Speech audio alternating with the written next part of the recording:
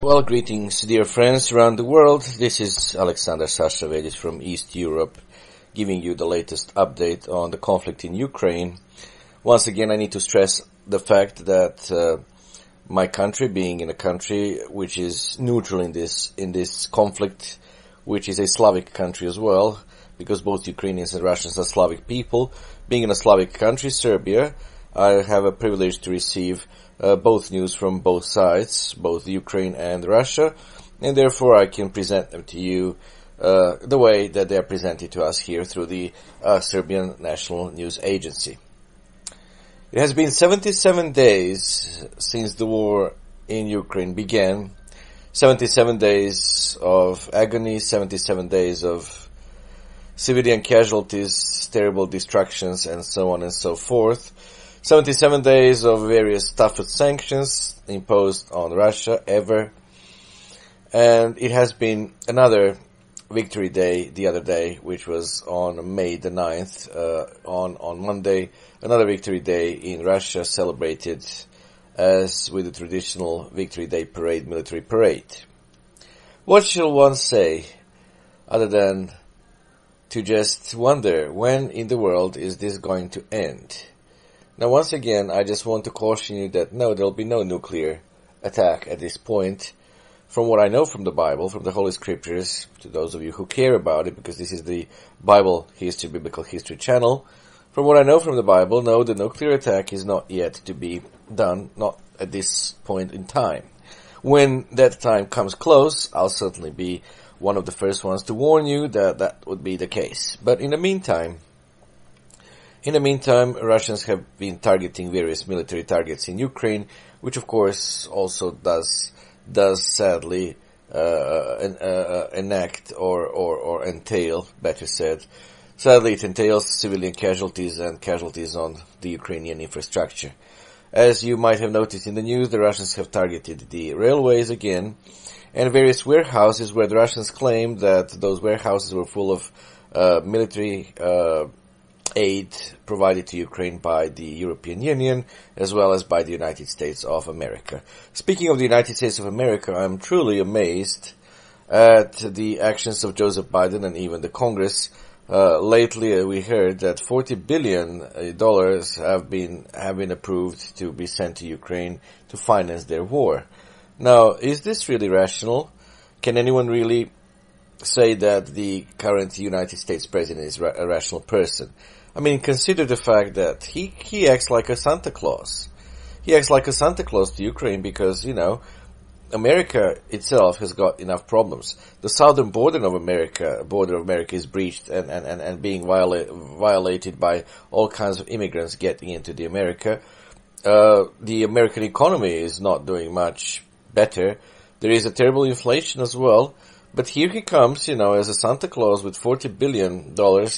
At first there were rumors there would be about $8 billion, but all of a sudden it's $40 billion given to Ukraine. Well, do you think that financing a proxy war can bring anything good on the region of East Europe? Financing a proxy war may just prolong this conflict in Ukraine, which, would mean that the Russians will just continue to target all of those military aids coming from the West, and this war can be just dragged on for who knows how long. I'm not going to say forever, because it's certainly not going to be forever and ever, but one of these days has to stop. But I mean, this approval of Congress and this kind of Western help to Ukraine does not really do much good to anything. It will mean more casualties, more devastation, more civilians being killed, more soldiers being killed on both sides, etc., etc.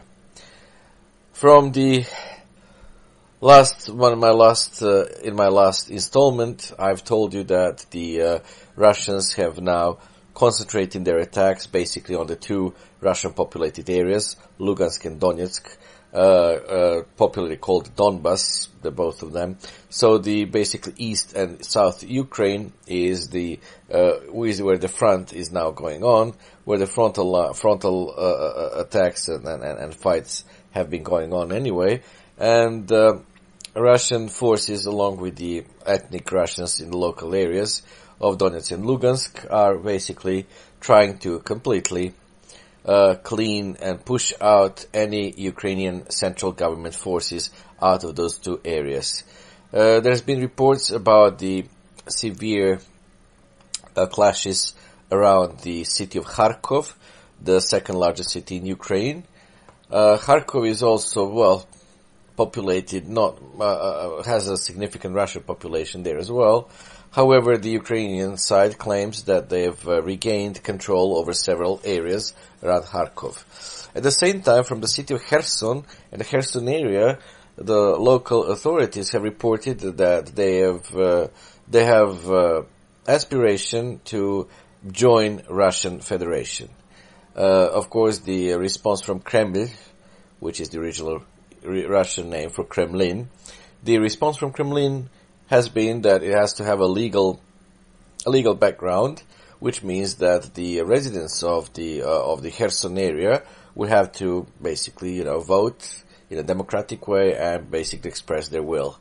The Ukrainian government has really rejected this kind of claim, and they say that only traitors could vote for something like that. However, there's been reports that the Kherson area local authorities have requested to join the Russian Federation. The conflict continues in the city of Odessa. I told you in my last installment that indeed Odessa would be one of the military targets, because the Russians now have very clearly stated that their goal is to cut off the access of Ukraine to both the Azov Sea and the Black Sea. So I guess by doing so, they would just make sure that there would be no military aid from the West coming to Ukraine via the seas. And at the same time, again, they're also targeting the railway stations, which means that they're trying to prevent any Western aid coming to Ukraine via the railway. There are estimations about the casualties on both sides. Ukrainians have come up with the figure of how many Russians were killed in the conflict. The Russians have not come up yet with any figures of that nature. So we don't really know, because any side is prone to a bit of exaggeration of their own victory successes. So therefore I'll just refrain from giving you any of such numbers, but then nevertheless the numbers are terrible and staggering and sad, and no matter what the numbers are, it is so sad, it just saddens me so much that I would rather not speak about the figures and statistics. I'm rather going to give you just an overview of what is going on. So right now, basically, the area of Lugansk and Donetsk, the two areas are being the target of the Russian forces. They're trying to expel completely the Ukrainian government forces. In the city of Mariupol, the city that you have quite often heard from me about in the last February, March, April, in the last 3 months, the city of Mariupol is now completely under the Russian control. But however, there are the remnants of the Azov battalion right there in the steel plant of Azovstal in Mariupol. The humanitarian corridors were open for the civilians that were sheltered in the steel plant or steel factory.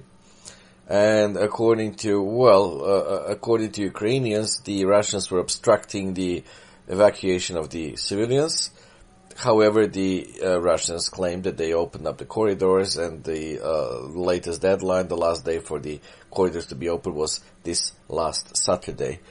However, the United Nations have confirmed that the Russians indeed opened the humanitarian corridors, and the Russians now have reported that there are no civilians left in shelters of the Azovstal, of the steel plant. As soon as the civilians were evacuated, the Russians have launched all offensive on the steel plant, trying to eliminate the last remnants of the Azov battalion soldiers. Some disturbing photos of wounded Ukrainian soldiers who are part of the Azov battalion have surfaced. They are quite, disturbing and shocking, but again, the Russians have repeatedly called upon those soldiers to lay down their arms.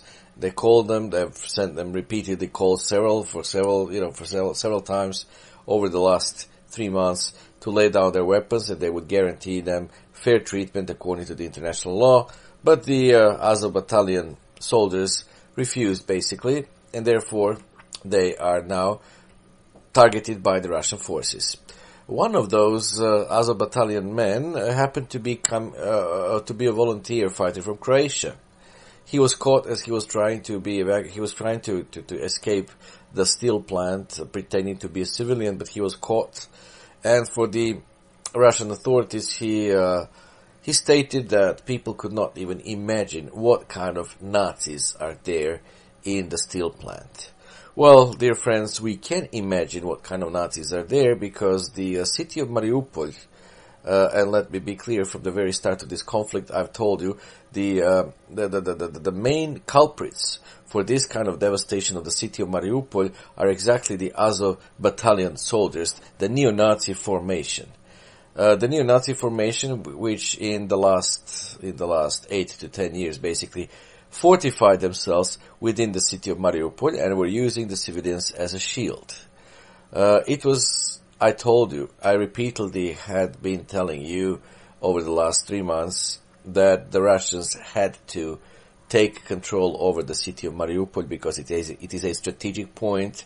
Not only it is an important port, but it is a port city, but it is also an important point or land corridor which connects the Russian populated areas in East Ukraine, Donetsk and Lugansk with the Crimean Peninsula. So it was obvious that the Russians sooner or later would take it. Also, as you know, during that war, Mariupol was completely besieged by the Russian Federation military forces, as well as the local Russian residence forces from Donetsk. So the city was completely beleaguered by the Russian forces. There was no way that even a humanitarian aid would reach Mariupol without Russians allowing it. There was no way to, as Ukrainians call it, defend the city because after the street fights, all of those Azov battalion soldiers were basically pushed into that steel factory, Azovstal, where they were blockaded or blocked, completely sealed off, so they cannot even leave that area because the Russians are all over the place.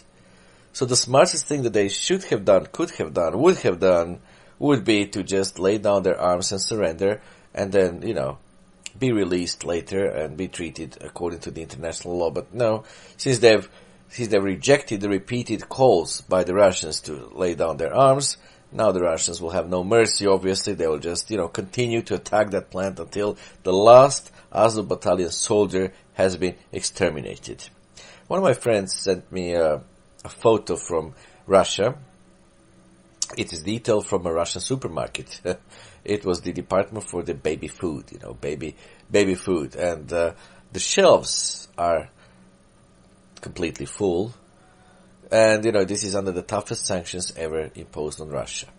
The shelves are completely full in that part of the supermarket, and he told me this is just one part of the supermarket. The other parts I haven't taken photos, but the shelves are full with all the things that people need.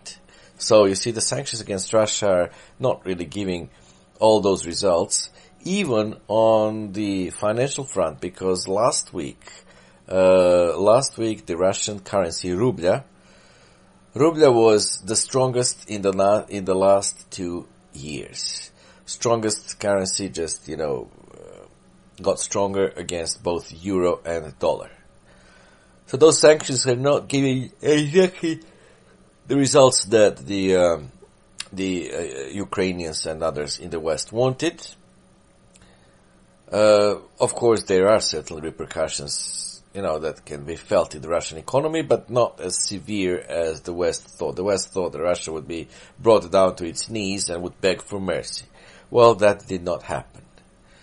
Today, Ukrainians have also stopped distributing gas through one of the pipelines because that very pipeline, that very gas line goes through the area of Lugansk, which is populated mostly by the ethnic Russians. So the Ukrainian government said that it just shut off its supply of gas supply through that pipeline because it is no longer under the Ukrainian control. Instead, they'll be trying to find some alternative. The European Union is now having meetings these days trying to impose, as they call it, the sixth package of sanctions against Russia. This sixth package does imply, or does involve, to ban Russian gas import completely. How is that going to be reflected on the European economy? We don't really know because, they do depend on the Russian gas and so on. So it just remains to be seen. But however, so much madness has been going on all over the world. Plus the tennis association of tennis players, they decided to exclude the Russians and Belarusians from the competition, which is totally stupid. What does the sport has to do with with politics and war? But dear friends, the world has gone completely crazy. In any case, it has been 77 days of this conflict in Ukraine. Ukrainians claim that, again, to give you the summary, that around the city of Kharkov they regained certain control over certain cities and villages, or smaller towns and villages. The Russians continue to push the Ukrainian central government forces out of Lugansk and Donetsk. They're severely attacking them. The Kherson area has requested the local authorities reported it has requested to join Russian Federation. In the city of Mariupol, the steel plant has come under heavy Russian attack, in which they're trying to eliminate the last soldiers who remained there, the last soldiers who belong to the neo-Nazi Azov battalion. The Russian currency rubля has been stronger, has reached its peak in the last 2 years against both euro and dollar. And what is going to be the end of all of this, when the peace negotiations may start, we don't really know. But anyway, I think that you will appreciate this update as well. I haven't really given you any update for a long time because I was waiting to accumulate all kinds of news, and besides, I was hoping that I would be able to report to you that there has been a ceasefire and that peace negotiations will start shortly. However, I cannot report that good news to you yet, but this much I wanted to give you for this installment. My name is Aleksandar Veljic. I am the manager of the Hope of Israel Library, private library, and I'm also a preacher of the biblical history, and I am part of a nation that receives both news from both sides, both Ukrainian and Russian side. So I think that can provide you at least more balance for you than what you have been served through the Western media outlets.